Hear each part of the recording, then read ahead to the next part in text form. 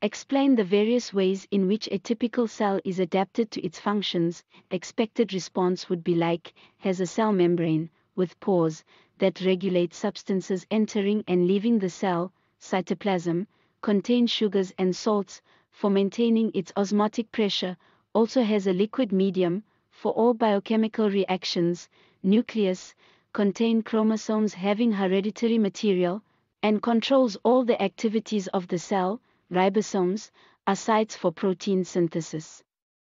Golgi bodies/apparatus for secretion of hormones and enzymes, formation of lysosomes.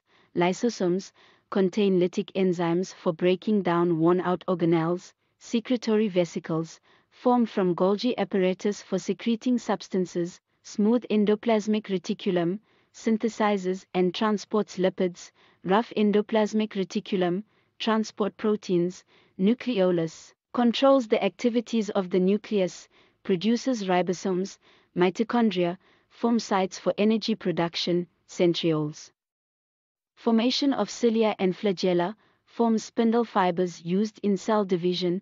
Plant sap vacuoles store salts and other dissolved substances, controls osmotic pressure and turgidity of cells. Food vacuoles involved in digestion of engulfed food. Chloroplasts form sites for photosynthesis in plant cells. Thanks for listening this piece from Ticket Audiobooks. Be sure to listen to other audiobooks in the list. Subscribe, push the notification bell and don't forget to share with your friends and family.